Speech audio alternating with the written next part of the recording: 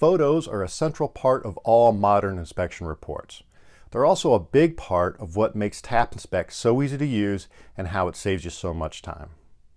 This is Michael with Tap Inspect, and I'm going to talk about how to add photos to your reports to save you time, to make them work for you, and also to give you clear, readable reports. At first glance, Tap Inspect looks like an app that lets you use a checklist to complete a report. But really, it's about sharing photos with your clients. Photos just do such a better job describing what we see.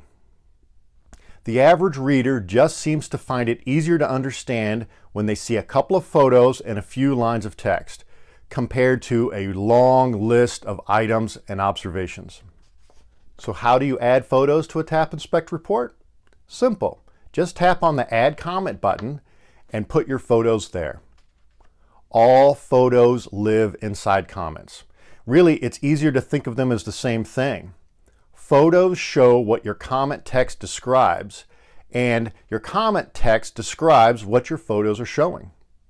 I'll talk a little bit more about the text of the comment and our comment library in another video, but right now I only want to focus on photos. Once you tap on the Add Photo button, you're presented with two choices. You can take a photo with the camera, or you can add existing photos from your camera roll. The Take Photo option is pretty self-explanatory.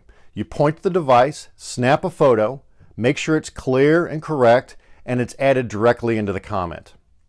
Probably half the photos I take, I use this method.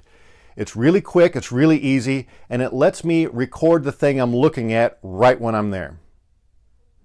The other option of choosing existing photos lets you add multiple photos at one time into a comment. This works really good for a series of photos that you want to add all at once.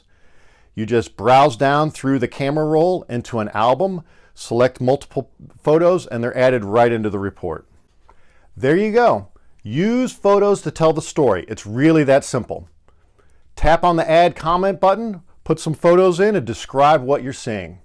Now go ahead, add some comments, and add some photos.